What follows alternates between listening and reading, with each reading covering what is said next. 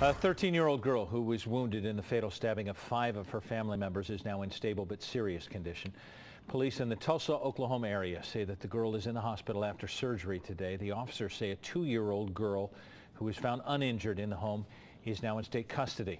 Police found both children last night after someone called 911 for help but didn't speak.